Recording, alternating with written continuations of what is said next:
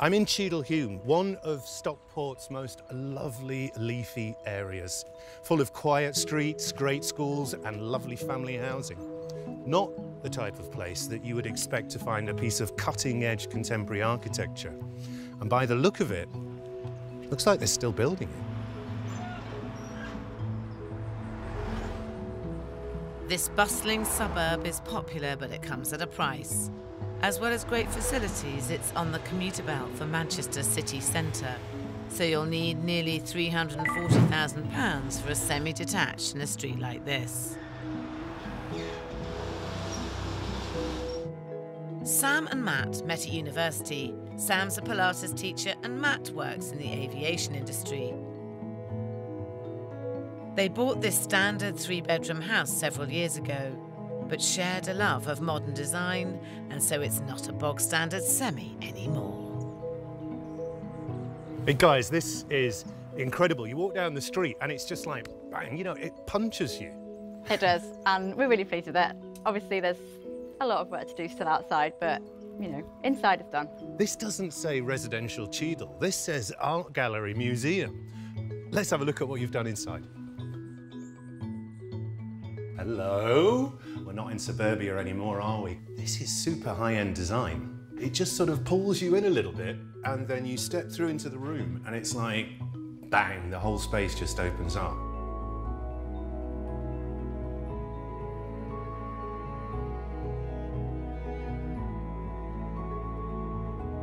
Sam and Matt's conversion was all about space.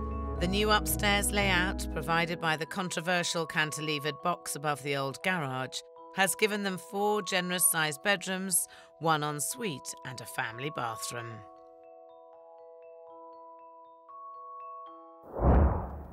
Downstairs, they've kept the old front room, but they've demolished the dated kitchen lean-to and replaced it with a huge 15-square-metre glass-sided room, jutting out onto the garden, creating an open-plan living, dining and kitchen area, bringing the outside in. So when you walk through the house here, I mean, the glazing is just so free of obstructions. Yeah, it's a great feature.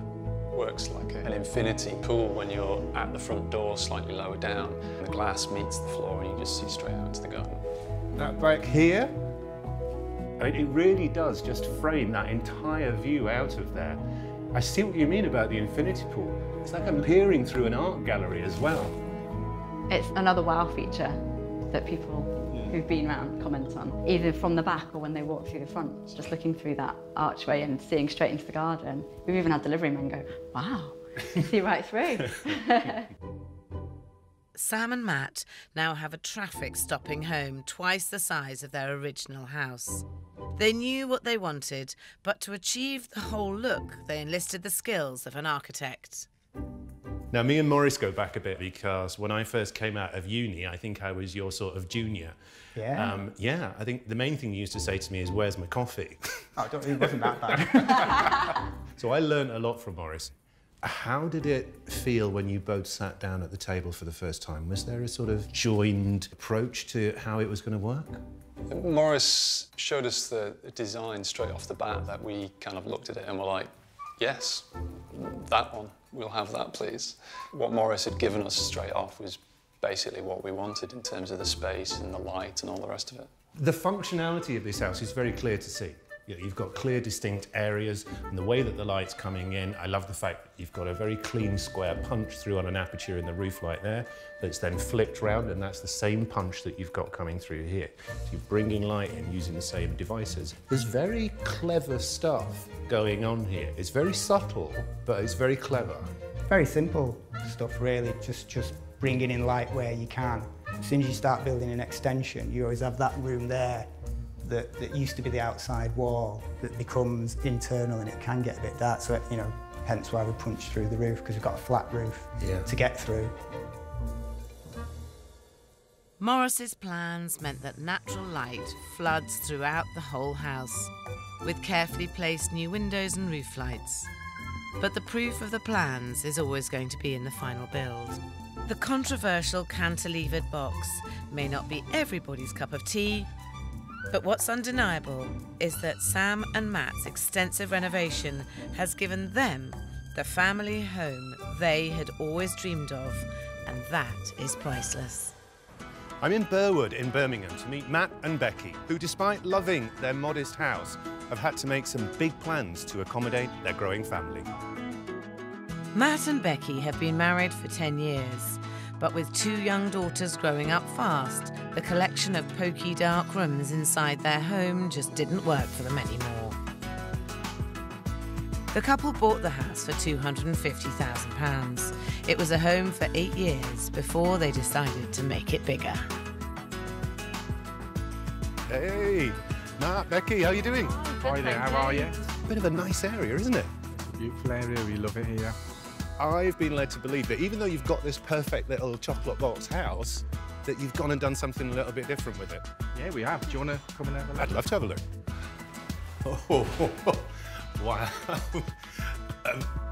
Begs the question, where has the back of your house gone? Yeah, we're still trying to find it, actually. Matt and Becky have turned a typical end of terrace into an amazing, super stylish modern home. The beautiful sliding doors open out onto the attractive garden to help give the illusion of added space with endless sightlines. Slabs of sheet glass dissect the roof, allowing the extension to be flooded with natural light. This is crazy. You look at it from the outside, you walk in, you do not expect the entire back of the house to have just disappeared. No, it's a real wow moment for us when it was growing and being built, and even more so now on a day like this when it's just beautiful. Yeah. This says kind of eye on design, eye on style, want everything to look clean, nice little homely feel, but a big wow impact. Absolutely. Yeah, it's an incredible feeling walking in every day really for us. This once modest house with cramped rooms has been cleverly transformed into an impressive state-of-the-art home. With the right architect and a canny builder, Becky and Matt have managed to achieve this for just £150,000. That just proves that you don't need an epic budget to get an epic house.